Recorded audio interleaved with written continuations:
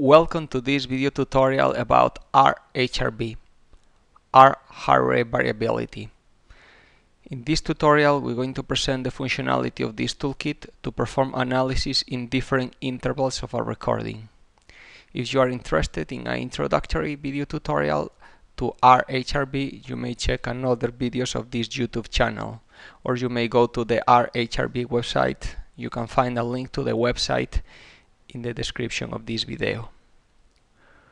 One of the most characteristic functionality of RHRV is the functionality it provides to perform analysis comparing heart rate variability parameters in different intervals of a recording. These intervals may correspond with different situations to which a patient has been subjected, or they may correspond with different pathological events that have occurred to the patient.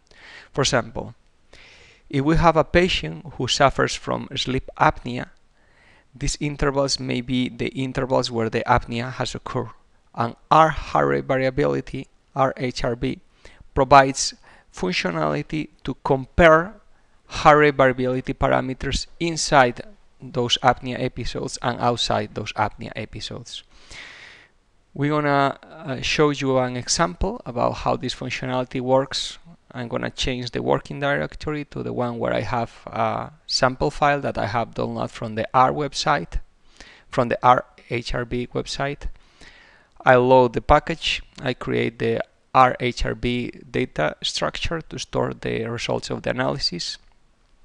We'll use verbose mode to see more information on the console, and I load the recording example.bits, which you can download from our website.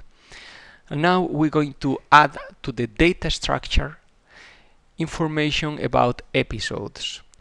These episodes should have an initial time. In this case, there will be 3 different episodes starting at 700 seconds, 2000 seconds, 5000 seconds in the recording.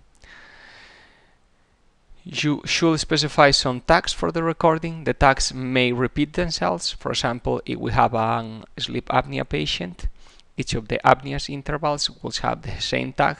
Here we have 3 tags: before, during, and after. And each of the intervals should also have a duration. So for example, the first interval, which we have called before, and it starts at 700 seconds, it has a duration of 900 seconds.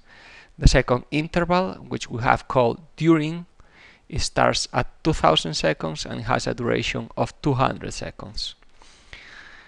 The recording we have loaded corresponds with a paraplegic patient who had a really high hypertension, and he was given a vasodilator drug, which is called prostaglandin E1.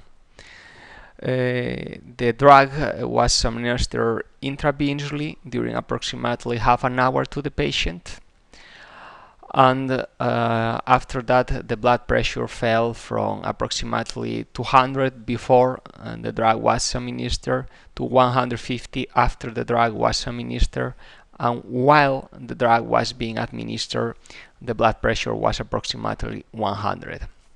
That's why we have called these 3 intervals before, during, and after. Is before the drug was given, during the drug while the drug was being given to the patient, and after the drug has been given.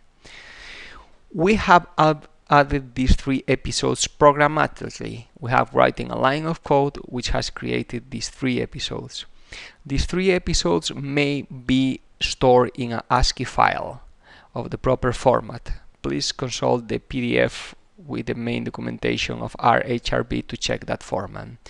These episodes may also be loaded from another formats to store physiological signals, such as, for example, MIT-B. In the tutorial, you can find an example in the PDF tutorial of how to load apnea intervals from the apnea ECG database of Physionet, a very common database for working with patients who suffer from sleep apnea, which is in MIT-B format. So you don't need to create programmatically your episodes. If you have them stored in some format in a file, we probably provide already support for importing that file. We provide support for importing a very wide range of format files. You can check that also in the PDF documentation. So we're going to add these episodes to our data structure. We're gonna build the non-interpolated heart rate and filtering it, and now we're gonna plot it. And now to the plot parameter that, if you are watching this tutorial, you should already be familiar with, as is one of the most basic RHRV parameter functions. We're going to add a new parameter to this plot non-interpolated heart rate function, which is tag. Tag shows the tags which should be drawn, and we are saying all the tags. Draw all the tags that the data structure has. So now we see the typical RR time series, and we see the three intervals we have added: the after, the before, and the during, shown in different colors. If instead saying that we should show all the parameters, we said, for example, well, we're going to interpolate the heart rate, and now we're going to plot again the heart rate instead of the non-interpolated heart rate. But in this case, just for as a demonstration, we are only going to show the after tag. So we don't have the other two tags, we only have the after tag.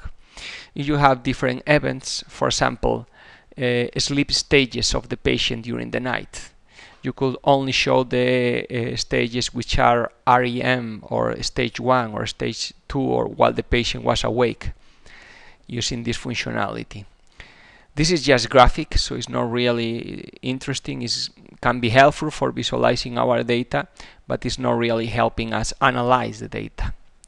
We're going to create a frequency analysis data structure, and now we're going to calculate the spectral analysis using a wavelet.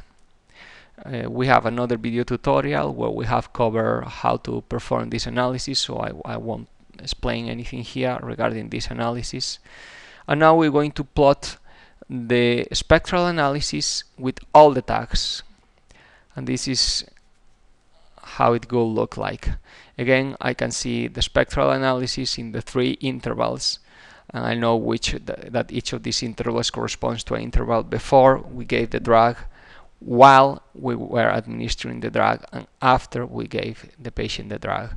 And for example, we can see a very strong change in the parameter ultra low frequency, as we should, because the drug we gave the patient is a vasodilator, and we should see changes in the very low frequencies of this patient.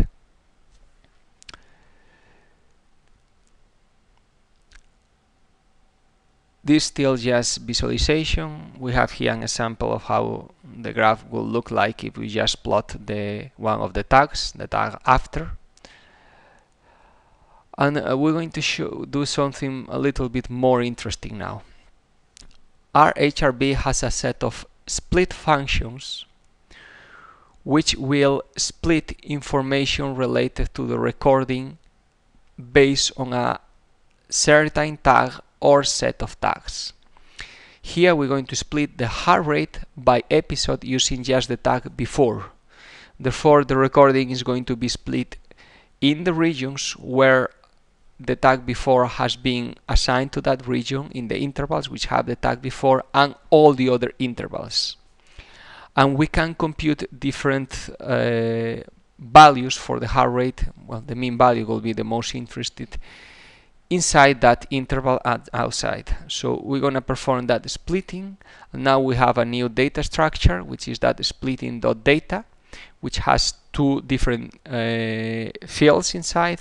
One is in episodes, another out episodes.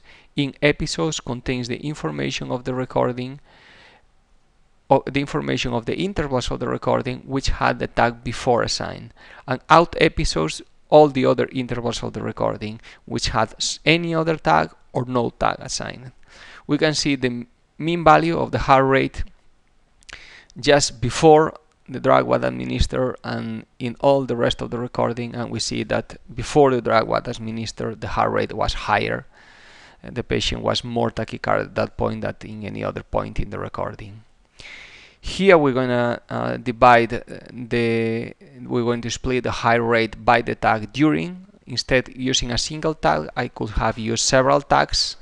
That's why we see the combine function as the value of the tag parameter. Now we're going to split the recording by the during tag, and we see that while the drug was being administered, the heart rate of the patient was the lowest in the recording. We can not only divide the heart rate, but we can divide the spectral analysis, and this is much more interesting. We can use the split power band by episodes to split the results of the spectral analysis inside one tag or a set of tags and outside those tags. So we're going to check the results of the spectral analysis before the drug was administered, and I'm going to show you here the mean value of the ultra low frequency parameter. In this case, the splitting.data variable is going to contain all the information of the spectral analysis, the high frequency, low frequency, very low frequency, ultra low frequency, and the LF divided by HF parameter. We're going to show here just the mean value of the ultra low frequency parameter. Before we administer the drug, it has a mean value of 2300, 2400. And now I'm going to split the power in the band by the after tag, and I'm going to check what is the mean value of the same parameter after the drug was administered. That parameter fell to 1100. It fell to less than half of its original value, which is to be expected again because the drug which was administered to the patient was vasodilator. This functionality can be very useful if you have something like a recording of the patient while it's being slept and you want to between different sleep stages.